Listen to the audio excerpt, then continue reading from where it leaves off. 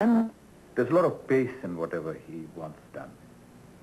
He doesn't like wasting time, so to say. If you're going to take 2 hours to say your lines or really get into the mood and think about what you're saying, he'll get annoyed. I mean, he'll cut the shot and say, you know, I don't want that.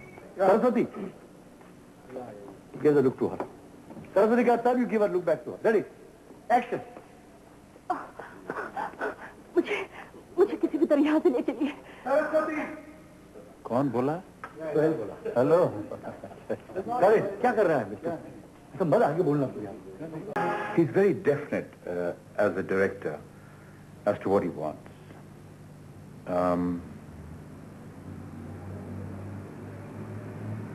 At times, people who may be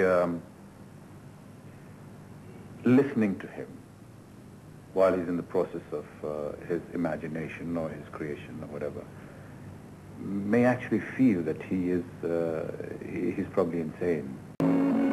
Believe you me, and now it's of course documented proof that whatever this insane man has been thinking and doing has worked wonders.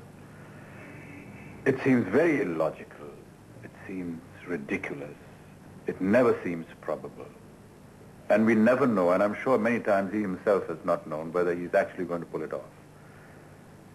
But somehow or the other, he just manages to get this whole thing together and gives it this immense credibility. And the fact that he does it with so much finesse and so much conviction,